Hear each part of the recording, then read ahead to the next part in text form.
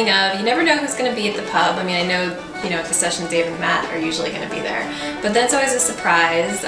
It's just a fun time spent with people that you want to be around, and it really is all centered around the music. So it's different than just going out to the bar and having a few drinks. It's have a few drinks, but also play this really fun, beautiful music with your friends.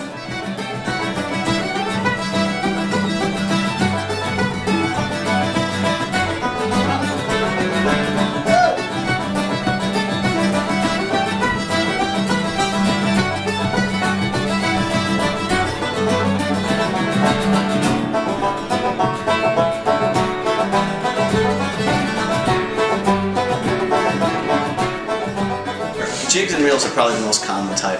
Jigs are, if you're a musician, a literate musician, it's a 3/4 tune, or maybe it's a 6/8 tune, but it basically is a three beat tune. It kind of goes 1 2 3 1 2 3 1 2 3, or I would say energy, energy, energy, energy, kind of a tip for me.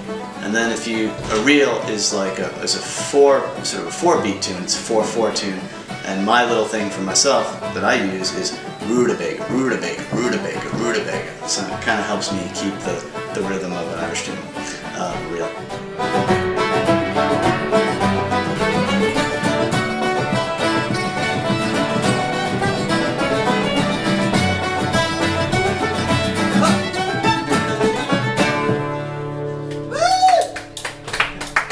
So are you Irish? I am actually not Irish at all.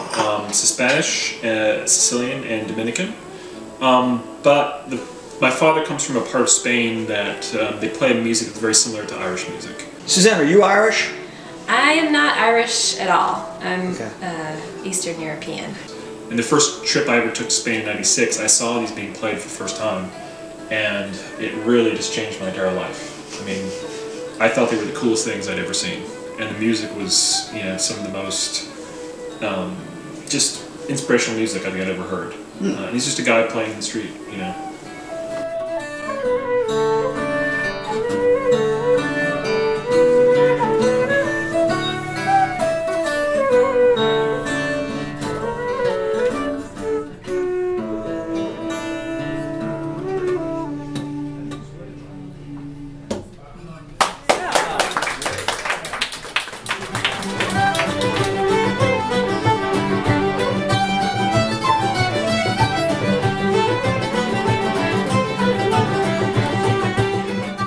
How many tunes have you memorized, Suzanne? There's a whole canon, isn't there? Tell me about that. There are hundreds and hundreds of tunes. I used to write them all down and know all the names when I first started playing, and I pretty much abandoned that.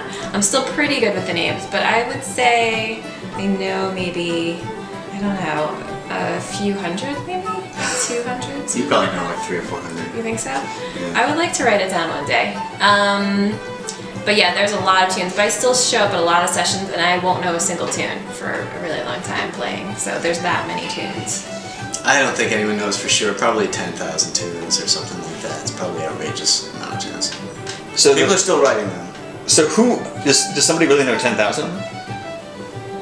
I don't know, but you know, I think there are people who know so many that if you start playing one, they'll, like, people that have played forever, you know, like, I don't know, Mike Rafferty or somebody like that. They play, if you start playing one, they could probably play along.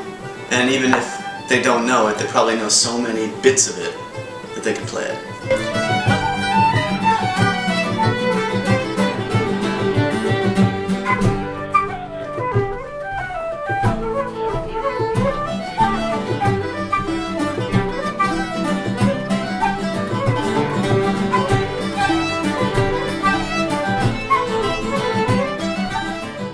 You have to learn by ear.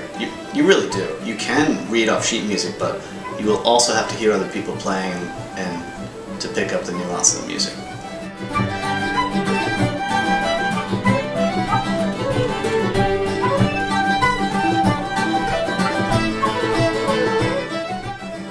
Hey Matt, is Irish music kind of orthodox where only certain instruments are allowed, or can other instruments from other cultures come in pretty easily? Oh no, it's the type of thing where yeah, the Irish are wonderful for sort of stealing instruments. I mean, for example, one of the instruments that plays the bouzouki, which is definitely a Greek instrument, and I think it made its way into the Irish tradition around 1960. Two separate people on trips to Greece, brought them back and started playing them in a very Irish style. And from there on, they were basically a real part of the traditional music.